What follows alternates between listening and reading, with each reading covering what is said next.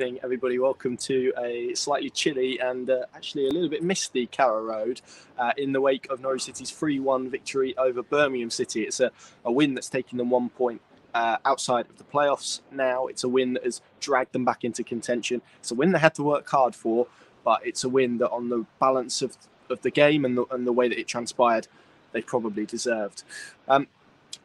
Before I come to that goal, and I will come to that goal, I promise, I want to kind of assess the game first. So again, similarly to a lot of Norwich City performances recently, you can kind of chop it straight down the middle. First half, I thought they were excellent.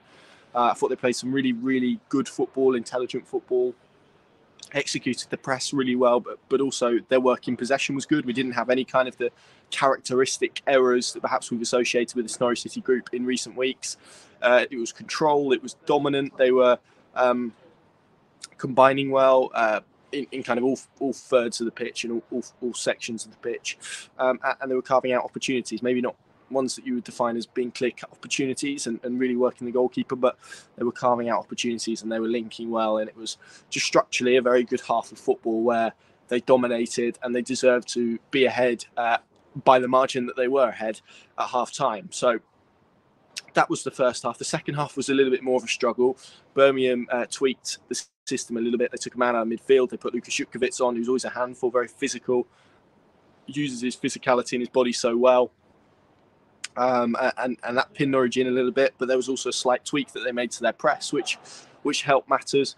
And also Norwich's levels dropped a little bit, and all of that combined made it a little bit more of a difficult half, a little bit more stodgy, a little bit more difficult. But actually, in many ways, it's the type of half of football that we've seen from Norwich City where they've probably struggled to drag themselves through it. When that adversity has kind of hit them in the face, usually they've crumbled or they've had a moment where they've really struggled to get their head around it. But tonight, actually, they negotiated it, maybe not well, but they got through it. And look, part of that is down to Birmingham's lack of quality and their lack of quality in the final third. I think they lost 7 out of 9 coming into this game. They're almost being dragged into a relegation battle. But actually, Norwich did kind of cut off at various avenues. We didn't see the avalanche in the box that perhaps we were anticipating. And obviously they killed the game in stoppage with a goal on the counter-attack. So even in stoppage time, there was kind of this willingness to press and willingness to engage and willingness to spring forward in transition that we're beginning to see quite a bit of now under David Wagner, and it's quite easy to like. So that's really interesting. And I think actually that second half where you saw Birmingham kind of swing stuff in their favour a little bit, it's difficult because when Norwich are playing, or when you have a process-based coach who wants to play a certain style of football, a certain system, certain players within that system who maybe suit it, it then is kind of against their nature to maybe put an extra man in midfield or to tweak the formation or to tweak what you're doing because that's ideologically what you believe. So the tweaking in David Wagner's view has to come from within the system. So it was interesting that he kind of pulled Nunez off from Amadelli. That kind of felt to counter the pressure that was coming from the right-hand side, left-hand side, from Birmingham. But then they took Chong off, so that kind of doubled itself up that way. Christos Solis came on, Jakob Sorensen came on, and all of that was kind of geared, I felt, towards kind of countering and tweaking and kind of stopping sort of halting the side, I guess. But again, I felt that whilst Birmingham probably had a little bit better, particularly in that first half of the second half, they probably didn't have the quality that was required to break this Norwich City team down. So in the end, Norwich were able to navigate that period pretty well and actually looked a threat on the counter-attack on a couple of occasions. So they got through it, but I wouldn't necessarily say that was down to their ideological kind of outlook or the way that they tweet things. It was more kind of a combination of a lack of quality and Birmingham probably running out of ideas and out of steam in the end. Let's talk about that goal, shall we? I mean, to be honest, I could have filled this verdict, all 15 minutes of it, talking about Marcelino Nunez's opening strike. It's just glorious. And of a season where it feels certainly that way, that we've been deprived of real moments of quality and mystical, wonderful moments that make you kind of feel like you did when you were a kid and you were falling in love with the game. And it was actually after the ball hit the back of the net and there was the initial, sort of roar of celebration, there was a real sort of calm silence, kind of almost in disbelief as people were kind of trying to soak in what they'd just seen him do. And I think what's interesting about him is he's always had that technical quality. If there was one player in this Norwich City group that you would kind of look at to complete that piece of skill and with that technique and that control, it would be Marcelino Nunez, because of what we've seen.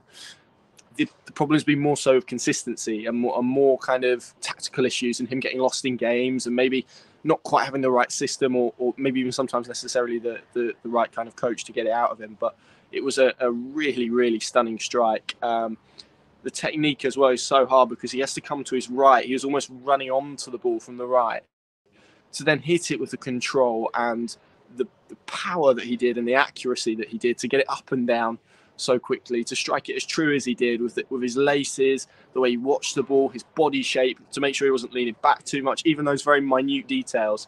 It is an unbelievable strike to get all of those actions correct and aligned within pretty much a second of that ball looping up in the air. As I said, it was kind of coming away from him, so he's kind of coming round onto the ball before striking it into the back of the net. It is really wonderful. I'm just going to change the camera angle a little bit, which is always a little bit brave. No, I'm not. No, I'm not. No, I'm not. There we go. That's better. It's a really wonderful strike, a beautifully executed strike. And it was a strike worthy, to be honest, of winning this game. And irrespective of what we saw for the next however many minutes was after that, nothing was going to top that moment in terms of quality. And actually, I think there's a question mark in this title saying goal of the season. Take it out. It is goal of the season from a Norwich City perspective, certainly. But to execute that with the technique and the accuracy that he did, just magnificent and unbelievable. And for him, it's been quite an enduring season. So he's been playing competitive football since last February. Because of the way the Chilean football system works. So he's kind of been playing for a year now solid without kind of a summer break or an end of season break. He's only 22. That's quite relentless. So I think that maybe accounts for the ups and downs that maybe we've seen in his performances at points. But actually, the technical quality is there. And this is why Norwich City wanted to bring him here, because he has that quality. He has that kind of spark and that instinct and that creativity that can flip a game on its head but can win you games. But also there are frustrating moments. There's one moment in the first half in particular I got frustrated at him because he just held on to the ball for a little bit too long, and it's those moments and those little bits that actually the coaches need to get their claws into and kind of get out of him. And I believe they will, because actually as the raw components, the kind of technical aspects are there now, and I think they've been there since the moment he turned up, and that's why he had such a bright start. Whether the kind of fatigue from a year of playing football has taken its toll, I'm not sure. But actually, as impressive as the first goal was, the second one was really good for another set of reasons, because I just listened to David Wagner describe it as the perfect sort of number 10 goal almost. But the run he makes is brilliant to kind of, Adamida creates a space first and foremost, but then to take that space to run into it. I don't think the finish is probably as he would have liked, and it probably didn't have the accuracy and technique of his first one, but he got enough on it to push it into the ground, up and into the back of the net. It's again a really important finish, and at that point in the game a really important goal as well for Norwich City, because for all of the control and domination that they had, we now saw that reflected in the scoreline. And it was a wonderful moment for him. I'm sure it will give him a massive confidence boost. Of course, you have to remember the context as well. He's coming to a game where Norwich are without their two top strikers. Tem Ibuki was in the stand watching, as was Josh Sargent. Both of them not fit enough to make the matchday squad today. And there was an onus on him and Adamida to come up with those creativity, to come up with the goals. To score one like he did, the first one, not bad. To then go and score a second one, really, really important in terms of the context of the game and Norwich assuming control of it. And obviously, that cushion, that buffer that they built in the first half through two real moments of quality from him, both a wonderful piece of invention and skill and improvisation, but also a really clever movement to get beyond the Birmingham back line and score. That gave Norwich enough of a buffer to really allow them to have the spell in the second half where they just stepped off it a bit, but also to kind of regain control. The goal that they concede is poor, but I've got to be honest, it's the only real chance that Birmingham had all evening. I think there was a free header from Gary Gardner relatively late on as well, and there was one that was flashed across the post after what I felt was a foul in the middle of pitch. I want to say on Sarah, but I might be wrong. But beyond those three moments, Birmingham didn't create much. They didn't really look like creating much. They looked like a team that's in a poor run of form and in a bad way, and that needs a spark and a boost in a different sense. So again, that in terms of the context of the game was interesting. And as I mentioned, Norwich were in this hold and had this spell where it felt like Birmingham, as we've seen this season, the script kind of suggests that they were going to come back in the game. And we've seen Norwich levels drop before, and they've dropped so radically that they've kind of cost them points, and it's kind of cost them games of football. But actually, this was one where they were able to kind of dig in and endure and actually ride out the poor spell that they had, and in the end they went on to add a third, and it was Marcelino Nunez again. Adamida found him, lovely chip ball, and there's Christos Solis, who hasn't scored since August 2021. That game against AFC Bournemouth in the League Cup, when he scored a hat-trick that night and was unbelievable, and obviously has endured a very difficult spell since then. But it was a really good bit of play. I was actually urging him as he was running towards the box, go on, cut inside and finish, cut inside and finish, cut inside and finish. That's exactly what he did. It's a glorious finish into the far corner, and I hope now that will give him the confidence boost that he needs. There's a real talented player in there, and we've all seen it, and that's why Norwich City have spent near on £10 million to bring him to Carrow Road in the first place, because they believe that. David Wagner believes in it. He spoke about having a plan for him. I think he needs that. I think he needs that structure. He needs someone to put their arm around him, to kind of guide him through and coach him through. But if they can get more like that out of him, then the talent is absolutely there. And now he's got that. You've got to say he's surely got to be pushing for a start now. And it just, I felt, and I think I've said this on a previous video, but it might have been a podcast, it might have been one of both. It just needed a moment off the bench to really kind of announce himself or re-announce himself. And he needed a moment to kind of push him closer to the starting 11. That was it tonight. Beautiful curl finish beyond John Ruddy into the back of the net. Sealed the points. Wonderful scenes in this place at the end. We haven't seen that too much this season. Lovely moment when David Wagner puts Marcelino Nunez forward to take the acclaim, rightly so. I do want to know, actually, if you're watching this video, obviously if you're watching it live, you can comment now. If you're watching it after, you can comment after. Which goal was better, Marcelino Nunez's tonight or Johnny Howson against Nottingham Forest in 2017? I'm not sure yet. I might have to watch it. I might have to watch it a few more times, unfortunately, to really make that judgment. But my first thought was that Howson's was better, and then I've seen an angle where it was just to the right and he was coming around the ball and then to get the technique on it, and then I thought, maybe Nunez is better. So it's an interesting debate. I think everyone's going to have a different answer. Two absolutely stunning goals, two really different goals. I think the height that Howson managed to control his with, and the technique that he used where he almost kind of flung his hips at it, I can see there's a couple of Johnny Howsons and a couple of Marcelino Nunez's already, so it's fairly split, right? And I guess it's a subjective argument. It's a nice kind of conversation to have as well, but that's a really interesting one. A few answers. Stephen says Howson, Robert says Howson, Adam says Nunez, Mark Robson says Nunez. So again, it was a magnificent goal, and it encapsulated what was a really good evening for Norwich City here tonight. I wanted to mention Adamida as well, because he's had some criticism which I felt has been quite harsh. I thought he was pretty good tonight, actually. There were a couple of moments where he got caught offside and stuff like that. Every striker gets caught offside, by the way. It's not just him. But some of his movements were intelligent. He linked the play well at points. There was one moment, and I think it was for Nunez, and he got flagged offside. Brilliant bit of centre forward play when he took the ball in, spun his man, and then tried to find Nunez in behind. It was again just absolutely the sort of thing that you want to see him doing, and you want to see him doing consistently. But he was tireless. He had a moment before half time where he was played through, I think, from Sarah, and Ruddy produced an excellent save. Just think he needs a bit of luck. He needs that goal, and he'll be off and running.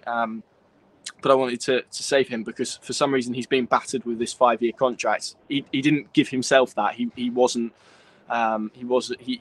signed that because he was presented with it by the football club. So any criticism that some people may have, rightly or wrongly, doesn't need to be directed at Adamida for signing a contract that was put in front of his face. It needs to be, if you feel that way, needs to be placed towards the football club. I don't feel that way. I think actually he has all the components that you need to be a very, very good striker and to be a complete striker. And I disagree with how people are framing his goals, because people are saying, oh, well, he's got whatever it is, 5 goals and 70 odd appearances. Yeah, but this was his 13th start tonight. Only his 13th in 4 seasons at Norwich City. I know he's 22. I know strikers are ultimately judged on goals, but he's had to play a lot of it to second fiddle to Teemu Pukki. Lots of strikers have done that. And if you do that and you're getting 10 minutes here and there, well, guess what? Your goal record's not going to be that great, because you don't have enough to impact it. But also, you don't get a consistent run of games to impact it. He's not Teemu Pukki. He's a different striker. He has different qualities, but he has qualities. And if Norwich City can utilise them, and he has a better structure around him, and Marcelino Nunez provided him with excellent support tonight, he will get goals. I do believe that. And I think we will see an uplift. I think we need one. And then I think we could go away. Whether that comes, of course, before Teemu Pukki and Josh Sargent come back is probably a different conversation to be had. But I do think there is just a need just to lay off him for a bit, to get behind him. The 5-year contract isn't his fault. It shouldn't be a stick to beat him around the head with. He does some really good stuff well. Movement, link play. He stretches play. He terrifies the life out of defenders as well. Honourable mentions for Kenny McLean, who I thought was good tonight. Gabriel Sara, who I thought was good tonight. I wanted to finish by talking about Max Aarons, 200th Norwich City appearance tonight. You've got good money at that at different points over the years. He's been linked now with every club in Europe, it seems. There was obviously an offer from Barcelona. There was an offer from Roma as well. It's really interesting, just as a complete side note, and as I lose my train of thought, that those two offers have come from European clubs rather than English clubs. And constantly I've kind of asked myself, why is that the case? Why haven't an English club come in for Max Aarons and come in hard for Max Aarons? I think it would be absolutely different if Carlo Ancelotti remained at Everton before he went to Real Madrid. I think he probably would have gone in those circumstances. But I do wonder if the height is maybe putting people off, and it absolutely shouldn't. I thought tonight actually kind of exemplified what he is: consistent, reliable, classy, competent, capable, all of the superlatives that you want to throw in there. But for a player 23 years of age to make 200 appearances, he's the youngest Norwich City player ever to do that, replacing Dale Gordon in the process. It's a magnificent achievement. There are players, Kieran Dow, Jakob Sørensen, who have a couple of years on him and haven't played anywhere near the amount of football that he has played. Norwich just a huge credit for the way they've handled his development. Daniel Farke, of course, initially, maybe less so Dean Smith, but David Wagner as well, who seems to kind of be getting him into this system and utilising him in a really good way. And I think we saw that tonight. And you know, obviously got a wound for his troubles, but that kind of exemplifies what he is: willing to take one for the team, willing to battle. Maybe has this kind of, and again that kind of height issue that I spoke about. I think he has qualities in other areas, attacking qualities in particular, that make him a very, very, very good player at this level. And it's going to be interesting come the summer. And as I look to my left, I can kind of see his representatives and a few of his friends. So maybe I'll be careful how I say this, but it's a big summer for him, because his contract runs out in 2024. Either he signs a new one and he commits to Norwich City, or they sell him. I don't really see an alternative there. It's not a situation where you can kind of let his contract run down, I don't think, in the same way to Todd Cantwell's, because yes, they've got a lot of value out of him in terms of 200 games, but the asset that he is, he's always been kind of on a different level to Todd and to others in terms of his value. And so I think if Norwich were to let that run down and then ultimately lose him for nothing, that would feel like a really missed opportunity for them. So interesting summer. I obviously hope he signs a new contract and he stays here, but he has aspirations of playing at the top level. He absolutely should. He has the qualities to do that. Irrespective of what happens now, I think most people of a Norwich City persuasion will look at him and wish him well regardless.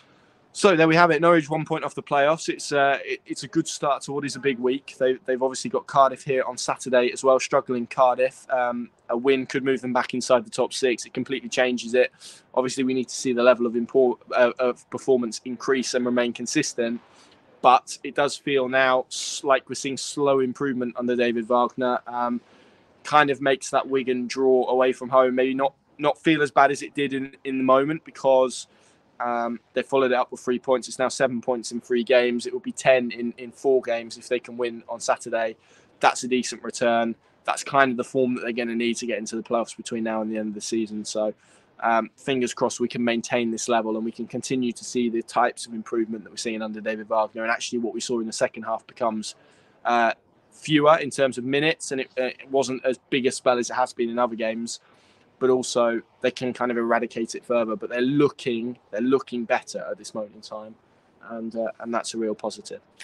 Plenty more at Pinken.com, plenty more on the Pinken Plus app. Thank you very much for watching. Enjoy the rest of your evening. 3 points, 3 goals, closer to the playoffs. See you again on Saturday.